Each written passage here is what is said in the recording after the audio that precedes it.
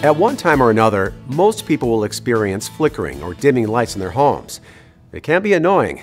It can also be a sign of a more serious problem. Here's how to tell the difference.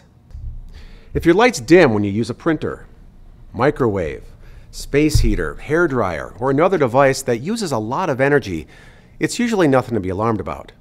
But if you experience frequent dimming or flickering lights or burnt out light bulbs, it may be a sign of a serious electrical issue. Flickering or dimming lights sometimes means there are loose connections in light switches, outlets, or your electrical panel. Loose connections cause electrical arcing.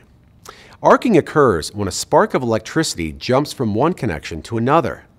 Arcing can cause a fire, which means this could be a serious issue that needs to be addressed. Do you have concerns about flickering lights in your home? Our technicians can troubleshoot the problem and find a fix. We can solve any electrical problem. Give us a call. We'll be happy to help you out.